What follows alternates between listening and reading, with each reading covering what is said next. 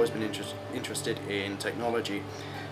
I was also interested in games from a young age, and because of that, I've wanted to get into the games industry since. For me, the best part of the course is when something breaks horrifically and trying to find out why, because it's at that point that you've clearly done something wrong and you'll know from that point forth what not to do. But also there's something magical in how something breaks, because you've technically told the code it's doing exactly what you told it to do, and it's seeing what you've accidentally done that's interesting.